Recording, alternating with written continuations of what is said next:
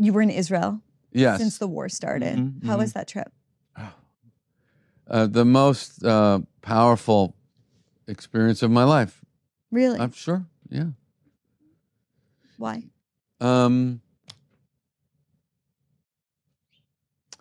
You know, you just...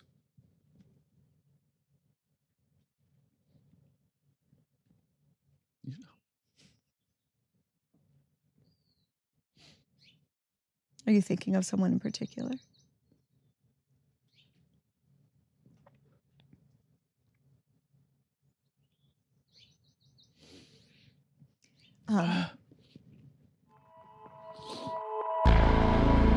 It's here. You hear what I'm telling you? In my mind, I created it. The future, I created it, and it's real. Don't you understand?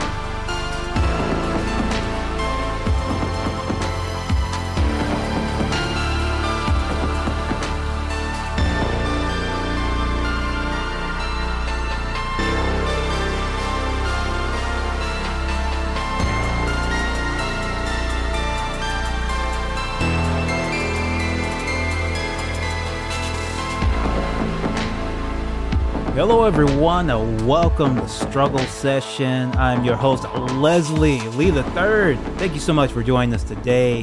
Whether you're listening to us on Spreaker, on Spotify, or if you've subscribed to get all our episodes commercial free, including dozens of bonus episodes and movie commentaries, which of course you can get at patreon.com/struggle session, strugglesession.substack.com, or just go to sesh.show for those links as well as Supercast. Once again, thank you to all our subscribers, all the people who've shared the show, given us 5-star reviews, anybody listening on YouTube. Any of your support helps tremendously. We got a huge show for you today. Stepping into the ring for the first time. You've seen her on The Late Show with Stephen Colbert. You've seen her on Netflix. Writer, stand-up comedian Kate Willett joins us today, has a brand new comedy special. It's very funny. You can check it out on Apple TV and Amazon. Kate and I had a wonderful discussion about comedy, the state of stand-up comedy, the state of some stand-up comedians. You can kind of count this as de facto Meltdown May episode, since we don't do those anymore, but this is kind of in the spirit of one. Seinfeld, Schumer, Gillis, cancel culture, IDF support. We get into all the things that comedians are very much into today. Again, thank you to everyone who subscribes, who listens, or who hits us up on the email, thestrugglesession@gmail.com. You can send us text or you can send us voice for your voicemails. Oh, before I forget, at the top of the show, the audio was of Barry Weiss and Jerry Seinfeld and their sit-down interview. I would not recommend watching it, but that clip is a very good sampling of what they had going on over there. Two sociopaths trying to mimic human feeling and not being able to bounce off one another. Very weird, but that's all you need to hear. Anyway, enjoy the show. I went to this therapist, like a real therapist, and I walked into her office, and this shit was like covered in crystals, you know? You see crystals there. Like, I'm not saying she doesn't believe in vaccines, but she has some questions, you know? Like, I told her I was feeling upset, and she was like, how long have you been feeling that way? And, you know, I was like, about 3 months I've been depressed. And she's like, have you ever looked into astrology? I'm a white woman from California. Obviously, I've looked into astrology. Like, astrology just feels like such a hard cope with, like, late capitalism, you know? Because it's like, well, You know, do we have a lot of problems because 5 guys own all the money and the stuff? Or is there Mercury retrograde? Are we in a climate crisis, or is it Scorpio season? Like, So, Kate, I feel like we've known each other for a while. We've met in person, but you've never come on Struggle Session. I've promised to have you on so many times. I apologize, but I'm so happy to finally have you on today. Welcome to the show. I'm so excited to be on. I'm so excited to have you today because you have something big to share with the Struggle Session audience, something I just got done watching. Yeah, you have a brand new comedy special called Loophole. What is the special about? What is the loophole? I'm looking at the cover right now, and it's an amazing cover. You are seemingly wearing some sort of, I would say, domestic goddess / millennial dominatrix outfit on the cover of this. So I think, my special was, it was thinking about, the different sort of expectations that I feel as a woman, coming from different directions, like, these very traditional expectations to be feminine, domestic, but then also like, the set of expectations to, succeed in a lean in kind of like girl boss type fashion. And, it just also like expectations that I feel from, like men that I've dated to be, just like whatever sex goddess, kind of constantly down for anything. And to me, like the title, like Loopholes, was about finding, just like it's never possible to live up to all of these expectations at all, so it's like finding the loopholes in whatever set of rules exist. Your description of it right now sounds like a much better version of the America Ferrara speech from Barbie. Oh, yeah, I guess that is kind of true, yeah. All right, so before we get into the special or the other topics we want to talk about today, which we'll be diving into the world of stand-up comedy, because as you allude to on the special, stand-ups are the philosophers of our time. Specifically, the early Greek ones due to their similar views on the age of consent. So we'll be talking about how stand-up comedy is, reasserting itself in the world of today. But before we get into that, let's talk a little bit about how the hell do you make a stand-up special? I think there's a few different ways that people make them these days. So, sometimes people will make them directly with a streamer like Netflix. I've done one like that. And they take care of everything. You sell the special to the streamer before, they even, make it. And, then the streamer itself is in charge of the production. And like, that's how all like Dave Chappelle's specials got made. And like, that's how like, a very, celebrity person will get their specials made. And then there's a second way, which a lot of comedians are doing these days, which is to make a special with a production company. The one that I worked with is Comedy Dynamics. And so you make a special with a production company, and then where the special lives is decided after you make it. So for me, you can see my stuff on, Amazon and Apple TV. And then another thing that a lot of comedians are doing these days are, self-producing their specials and, just making something, putting it on YouTube. And even really huge comedians have done that, and people have, really, I think, blown up as a result of doing that. Like, Stavros' special, Stavros Halkias, he did one like that. And then like, it just really, led to a lot of people knowing about his work. And I think he did his second special after that on Netflix. So those are really the 3 ways now. And I did mine the second way.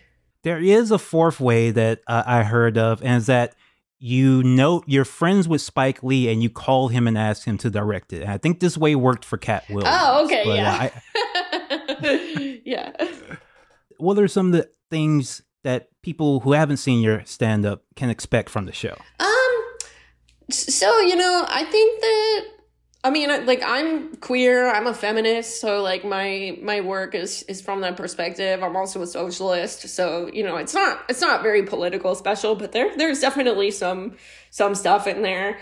I think that, like, I'm trying to think about what to expect. I mean, for me, like, stand up is all about like writing jokes and telling jokes, but I think that, like, I think if you want like a special that's not right wing, this could be a good option for you. It's also, I mean, I can't really like toot my own horn too much, but I think that there's, a lot of just jokes in there that, everyone could enjoy regardless of their politics. It's a lot about like sex and relationships.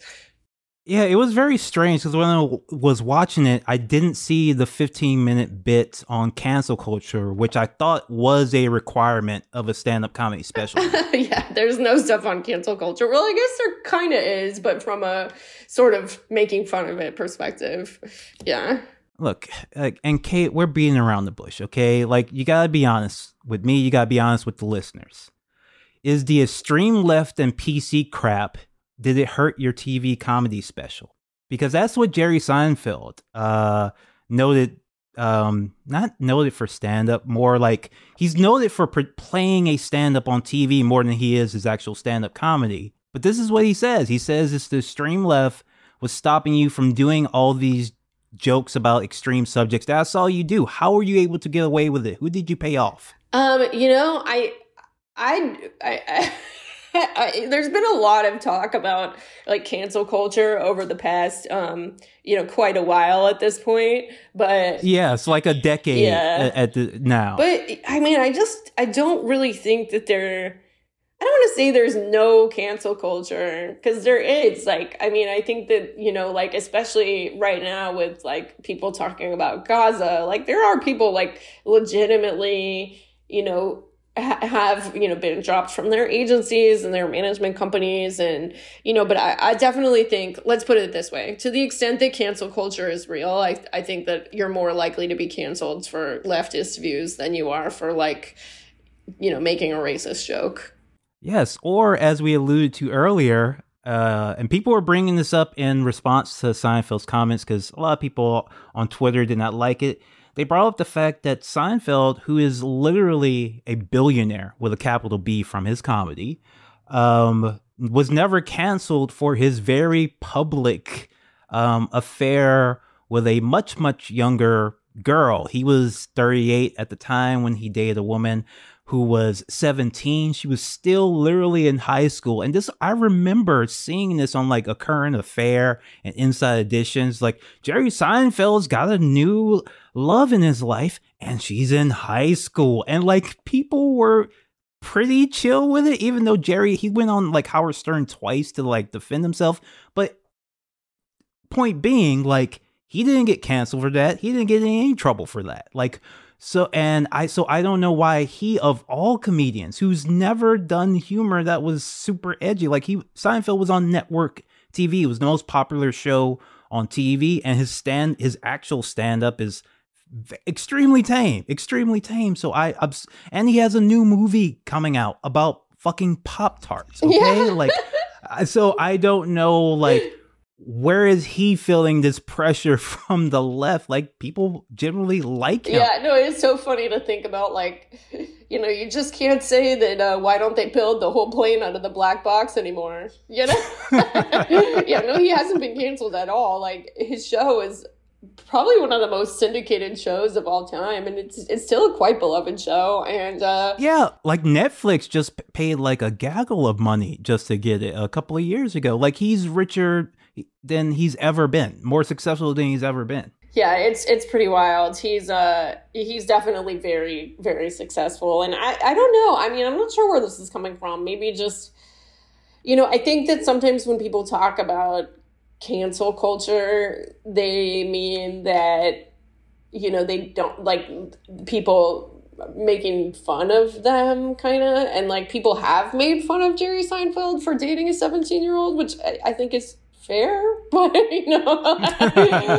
like he definitely hasn't been canceled for it. I don't know. Like, I it's such an interesting time to talk about cancel culture, because this debate has been happening in comedy for years at this point, and we're now in the middle of all this, seeing what an actual repression of free speech looks like, which is not people making fun of you on the internet. It's like the cops dragging you away, shooting you with rubber bullets, charging you with criminal activity. Like we see some of the Columbia protesters held in solitary confinement. And, I think it's very strange to talk about this, like, people made fun of me and I am therefore canceled stuff. Like when we're just looking at, what very well may be like a complete redefinition of First Amendment rights in the United States. And this ties directly back to the Seinfeld household. Jessica Seinfeld, his wife, who a lot of people make this mistake. She's not the same woman girl that he dated when she was 17. It's a different woman. In fact, that girl went on to become successful in the fashion industry. But Jessica Seinfeld, his current wife, donated $5,000 more than anyone else. And this is from Prim Thacker of The Intercept. Donated $5,000 to the GoFundMe of the pro-Israel UCLA rally. And at this rally, participants yelled, "I hope they rape you," and spat on and used the N-word towards pro-Palestinian students. Horrific video. You see them like attacking the encampment. I don't think Jerry Seinfeld is going to get in any trouble for that, or Jessica Seinfeld. I don't think they're going to get in any trouble at all. And Jerry himself went to Israel and did like a little PR tour with the IDF a couple of years ago. And it's just so strange. Like, he is very like an outspoken supporter of what is now a genocide, but he's worried about like people saying that this joke is problematic or whatever. Like, it's like people don't even talk about that. Like, that's a very dated conversation too. That's a very like Obama era conversation almost.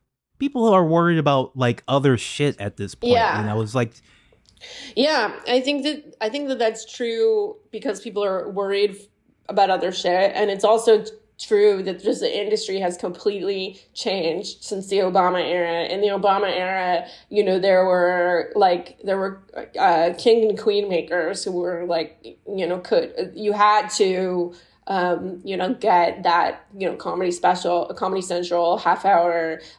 You had to get noticed by Netflix, but now it's totally different. It's like you have to build your own following on social media. And then, once you have, many, many followers, probably if you have 1 million followers, you can get, a special on Netflix or, but it's just, it doesn't, the importance of gatekeepers and people who are even in a position to decide if work should be platformed or not, it's just way lessened.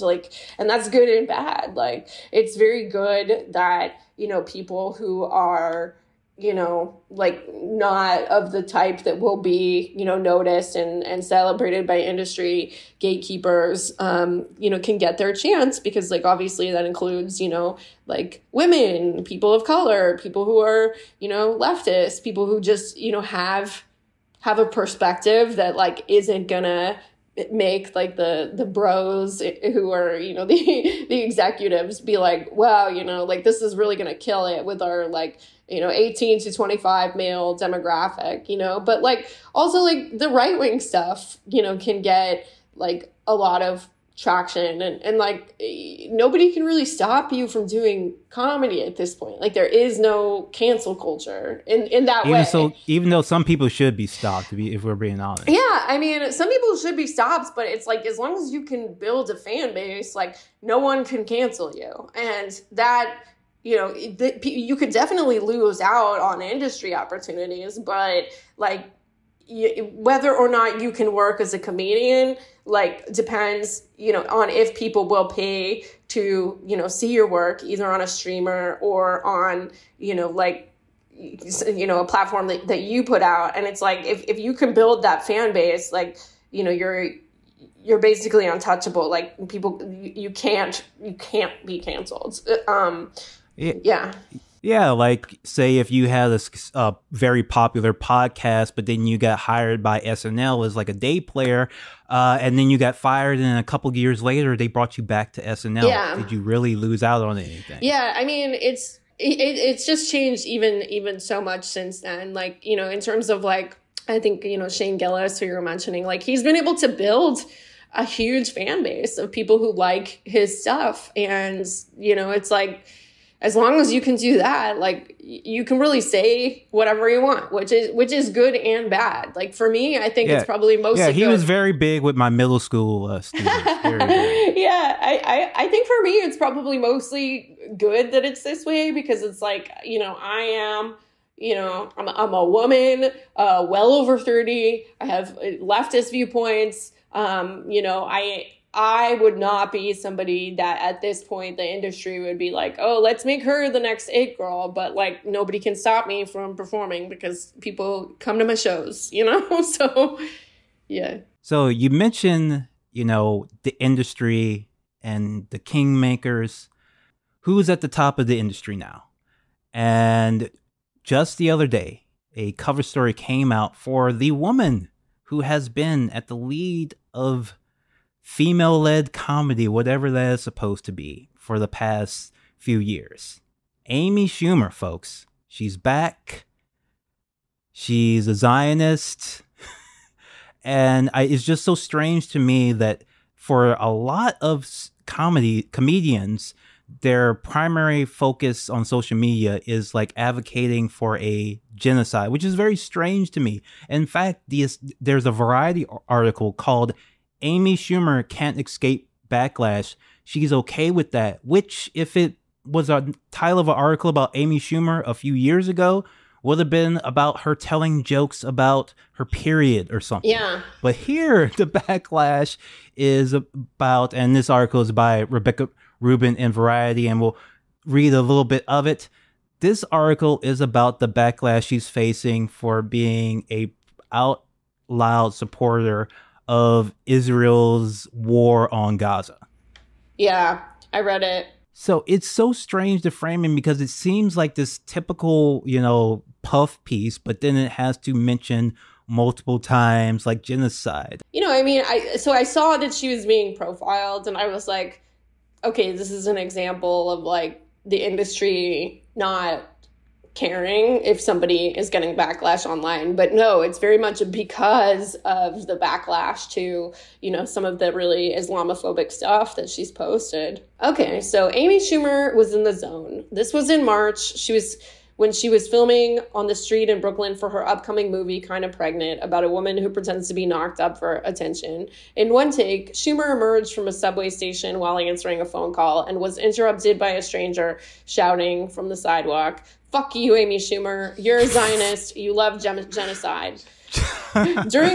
Shout outs to her, whoever that was. Shout outs to her. During the 4-letter variety, disruptions of the 4-letter variety aren't unusual in a raucous place like New York. They're just. I actually think I think being screamed "you love genocide" is unusual, but please continue. I mean, probably not anymore. Like it's you know, like I mean, at least not for these like these prominent figures, you know, like Chuck Schumer or like you know, any of our Congress people, but I'll go on. Disruptions of the 4-letter variety aren't unusual in a raucous place like New York, though they're usually less pointed. Schumer didn't break character, refusing to stop working as the woman carried on. The actress finished the scene finally, packed up her stuff, and went home to her husband and their 4-year-old son. And didn't even raise my heart rate, Schumer says over a brunch at Cozy Brooklyn Heights Tavern.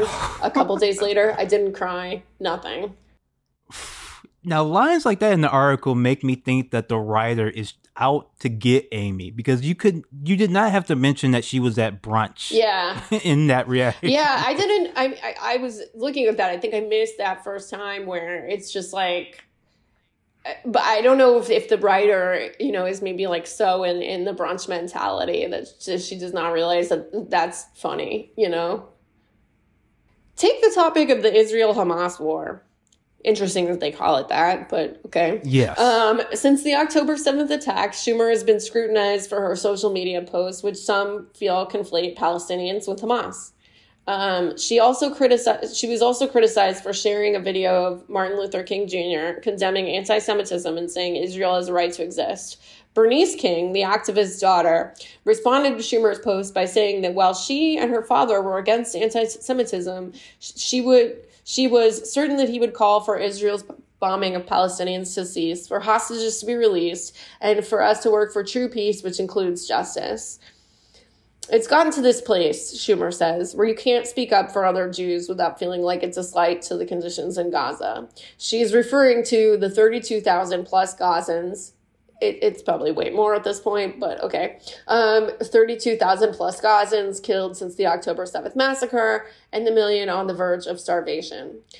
See, like that line there made me kind of think that the author was trying to kind of put into context. Like, yeah, when she refers to the conditions, which is what she calls it, just the conditions, the author thankfully highlights there's actually, tens of thousands of real people dying and millions possibly starving. I was actually a little bit surprised to see Amy continue to double down on this sort of thing, because she was one of the people who, when October 7th happened, she was very online, very into on social media, and she got some pushback with some of the, as you said, the Islamophobic stuff that started to come out in those first couple of months. And then she stopped talking about it, essentially. But now she's come back, I guess, because she has a new movie coming out or something, Yeah. and she's still like doubling down on this stuff. It's like she didn't learn, she didn't moderate, she just got quiet, and now she's getting loud again. Yeah. And Mike, yeah, go ahead. Well, I think that there's a very sort of specific tactic being used here. In the next paragraph, she says, I don't agree with anything that Netanyahu is doing, and neither do the Israelis I know. Of course, I think what's going on in Gaza is sickening, horrifying, and unthinkable, she adds, and I don't think it's okay to hate anyone because they were born Jewish. So it's a kind of double tactic of... It's like that's the only two options we have. Yeah, that like it's blaming Netanyahu and also making it seem like this criticism of, Israel's actions is motivated by anti-Semitism, which, okay, maybe it is for some people. I'm sure there's definitely real Nazis in the US, but for like the majority of the student protesters right now, what they are protesting is, like tens of thousands of people being killed, most of whom are women and children. And that doesn't have anything to do with hatred of, any religious or ethnic group. It is good and just to protest genocide. Yeah, I forgot the article actually does answer the question about why she's going on like this, and I'll read that part. She's going on like this because moments earlier, a 20-something woman approached our table and addressed Schumer. Thank you for everything you're doing for Israel, the Brooklynite said. I follow you on social media. I used to live in Israel, and thank you. We support you. After the woman disappears, Schumer says, that moment you just saw?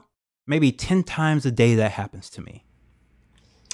I have like mixed feelings about this, okay? And I realize I'm about to get myself in trouble, but so let me explain what I mean more personally. Like, I think that there are probably people who, are Jewish that do legitimately feel like the criticism of Israel is a criticism of them in the same way that people felt like the criticism of Hillary Clinton, was like a criticism of, them because they were women, and, kind of people like sort of, emotionally connecting to something in a way that does like legitimately make them feel terrible. But, just because they feel that way doesn't make criticism of Israel not legitimate, so I don't want to dismiss the fact that like there are people who do genuinely experience these protests as anti-Semitic, but it doesn't mean that they are, Yeah, and my point was more like, if that happens, if people are complimenting you 10 times a day, then what are you complaining about? Yeah. Yeah, like you're not risking anything by doing this. You're in the majority. Like you're not fighting against anything. Like so what are you mad about? Anyway, it's just strange to me. Maybe I'll get in trouble for this. That so many comedians, whether they're actors or stand-ups, are, going so hard for a country which, if I'm judging by the propaganda videos, there's not a single funny person in that time. Yeah. All right? The propaganda is so bad. Yeah. It's so terrible. So I feel like just as a comedian, you would be a little bit offended. You would want to distance yourself from that. But I digress. But Kate, we've had you on for a while. I'm so happy you finally came on. Thank you so much for coming on. Where can people find your special? So you can see it on Amazon and Apple TV. You can also buy it on YouTube. And it's called Loopholes. You can follow me on social media at kate.willett with 2 L's and 2 T's on Instagram. And that's where I post all my tour dates. And yeah, this has been a pleasure. Thank you so much. That's all, folks. Have a good one. Peace. Thanks.